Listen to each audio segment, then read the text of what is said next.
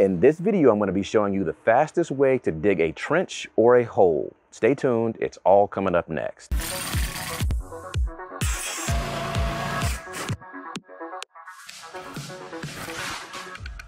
What's going on, folks? Kendall here with Renos for Pros and Joes, helping you simplify the renovation and remodeling process. On this channel, we do hands-on product, tool, and gear reviews, as well as renovation tip and strategy videos. So if you're interested in renovation, remodeling, repair, real estate, home improvement, or property maintenance, then subscribe, because this channel and this content is for you. So today I'm on site at a French drain project. As you can see behind me, we've already removed our top layer of soil and sod, and we're getting ready to dig out to remove and excavate the old pipe so that we can make way for the new drainage system. So as I mentioned earlier, we've already done the initial removal of the sod, and if you look closely here, you can see that the drainage pipe has been partially exposed here. This is an old asphalt pipe. This is approximately 40 to 50 years old. We've just removed enough soil so that we can see exactly the way that it runs through the yard here. See, we've got some big tree roots to contend with. Here we've exposed it again, and you can see another section of it here. If I kind of move this dirt away, you can see pipe is running through here. It continues through here.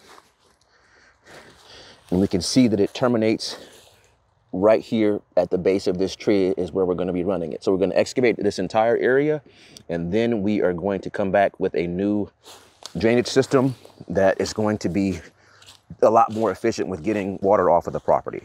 So as we kick this project off, the first thing we're going to do is remove this gigantic root here in the center of our trench with a reciprocating saw. The reciprocating saw that we're going to be using is going to be paired with a pruning blade. For your convenience, all the tools that are going to be used in this video can be found in the description box below with links.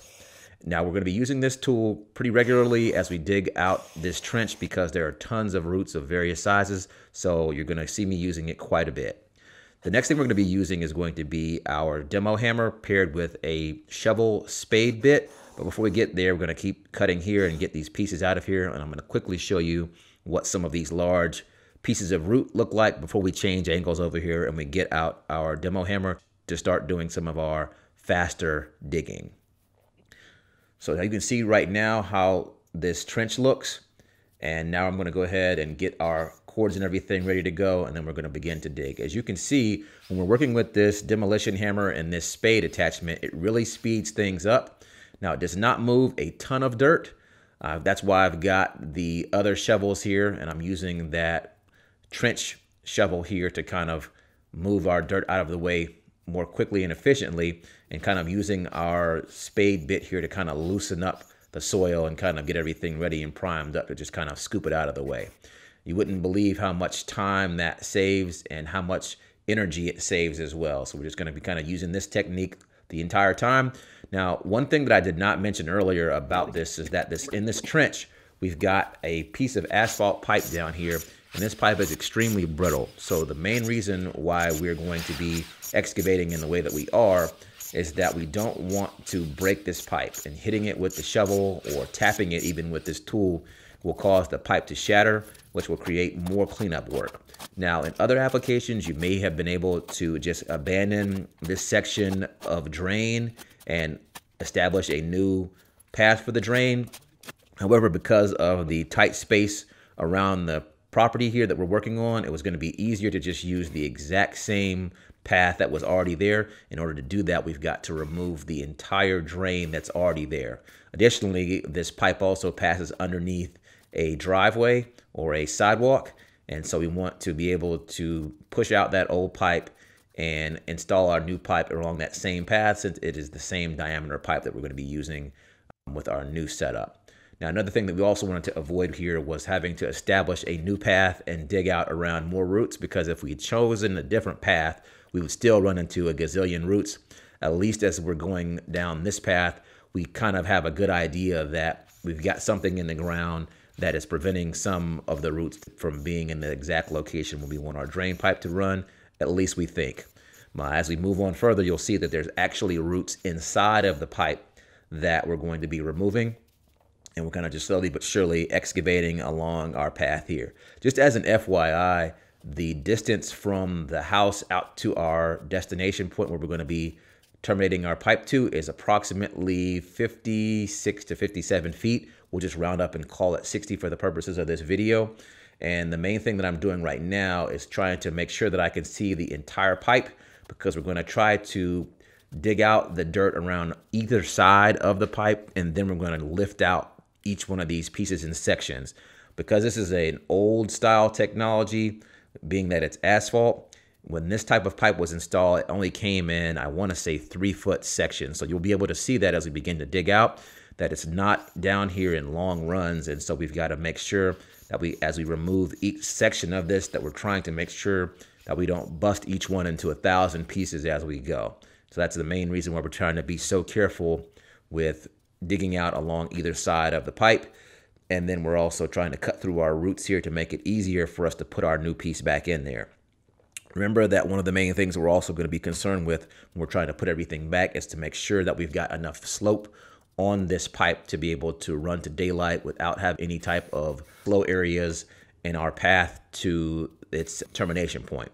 So you can see here I'm still cutting through roots, cutting through roots, cutting through roots. There's an unbelievable amount of roots in the ground here as we're digging this out.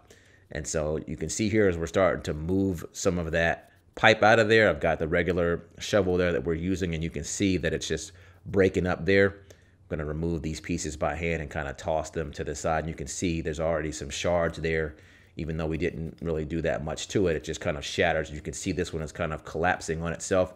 Now that section of root there in the center is actually growing inside of that pipe there. And this is one of the main locations where this pipe was compromised. And you can see as we kind of continue to work there that there's more and more roots all along the way here, as well as running beside this pipe. So we're going to pull out each piece of it. You can see we've kind of moved closer and further towards the straw area here. We're just kind of moving slowly but surely.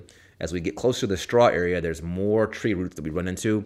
Fewer large tree roots, but just a lot more higher concentration of tree roots overall. As you can see, we're just kind of making the work move a lot slower. So if we did not have all of this down here, you're probably wondering how I would do this. I would more or less just kind of draw out the path that I wanted to dig and just dig it all out. But because we're having to actually remove something that's already in the ground and make sure that we've got this cleaned out so that we can install exactly the way that it is, kind of is important for us to make sure that we've got everything cleaned out and set up exactly the way we want to. Removing this shrub right here, or this plant, is also a pretty big pain, but we're able to actually get it out in a clump and just kind of roll it off to the side.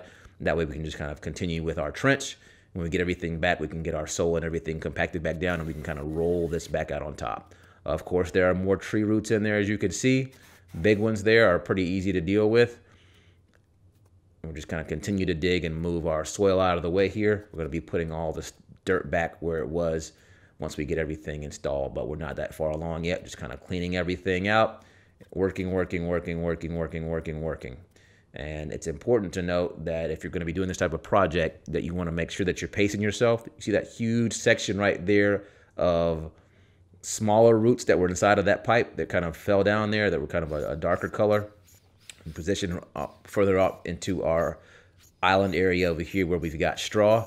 And we're just going to kind of trench. This is one of the areas right here, believe it or not, where there's the highest concentration of roots. Like, you can barely even see the roots, and I'm just having to just stick the blade of the saw in the ground and just cut through the dirt because there's so many roots in there, and they're so packed so tightly together that you can't even expose them with the shovel without having to have some assistance here with the reciprocating saw. So you can see we're cutting through multiple roots here all at the same time and just kind of shoveling out the pieces and kind of slowly working along here. You can see that there's a tons of smaller roots in here as well that are all over the place. Kind of frustrating at times, but we're moving pretty good. Must be answering the phone there or something like that. So continue to dig out here. If you can look over here to the right side, you can see there is the dogwood tree that's kind of leaning out. Just right in front of that, or closer to the camera side, that's where we're going to be terminating. We're going to actually run our pipe out just past it, and that's going to be the end of our run, which is approximately 57 feet, give or take, from the property. Now, the thing to also keep in mind with this, I didn't shoot it, but right up against the house is where the actual gutter system is located, and the height of everything that's installed on the property is already pre-existing, and we can't move it. It's got kind of an elaborate gutter system on there, and it's got like a trough setup that's down low to the ground. And so we've got to tie into this thing at a predetermined height. So we've got to get our fall from that height that's already been determined. And so that's one other reason why it makes a lot more sense to just go ahead and remove the old pipe altogether and then run our new pipe in its exact same location. So you can see now I'm getting low in here. We're digging out more and more dirt. You can really see all of the roots that are in here. So this is actually some pretty slow digging right here, but really not too bad, all things considered, because the soil is not that hard. It's just that you can't really move that far without running into 1,000,001 tree roots, but we're almost there. As you can see here, when we were digging in the yard, it was pretty easy to just dig straight down and get right on top of the pipe. Believe it or not, the pipe is laying right here below all this network of roots and just can't get to it very easily. And I'm having to cut through all of the roots above it and on either side of it to be able to get to a point where we can actually start to really excavate and expose it here. But you'll be able to see pieces of it here in one section. You can kind of see pieces of it there cracking up in the bottom left-hand corner. We're kind of just continuing to work, using my foot there to kick off some of that dirt there. And we're kind of keep going. But you can kind of slowly see it being revealed. But each time we move the shovel a couple of inches or move a couple of scoopfuls of dirt, you'll see that there's more and more roots. And that's because we're getting closer to an area where there's quite a few mature trees. And so that's kind of to be expected. If you're going to be doing a project like this and you're going to be working in an area that doesn't really have very many trees or any trees at all, this is something that you probably won't have to deal with. And you're going to have a much easier time digging your trenches. And so as you can see there, the blade is on that wood, and you can see that smoke coming up from the blade there as we're cutting through another piece of root there that's in the ground. And as you can see, every time I move that shovel, there's another piece of root that we're cutting through. And so in this area right here, the network of roots is pretty tight together. And so I may be cutting through 3 or 4 or 5 or 6 pieces of root each time that I stick that blade down in the ground, even though you can't see it. And that's kind of one of the reasons why it's helpful to have a longer blade there so that you can work a little bit better and keep your saw out of the dirt. So as you can see there, we're getting some pretty good headway going here, and you can see that that pipe is slowly starting to be revealed. Now see, that portion of it right there just turned into dust basically on that bottom left-hand corner. That is pipe material or asphalt there, and as you can see, as we're trying to slowly dig it out there, it's just getting crushed all up. This section of the pipe is in a little bit worse condition than the portion that was underneath the sod area in this yard.